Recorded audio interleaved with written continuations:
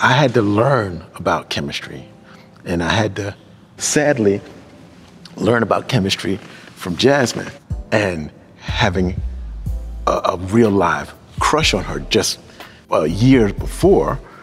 I was not trying to be disrespectful in any way to her relationship, my relationship, anything. I was extra cautious when dealing with this new relationship that was happening. So Jazz pulled me over one day and she was like, "You know about chemistry, right?" And I was like, "Yeah." Because to me, chemistry is, if you good, I'm good, it's gonna be chemistry. She's like, "Yeah, no, it's not that simple."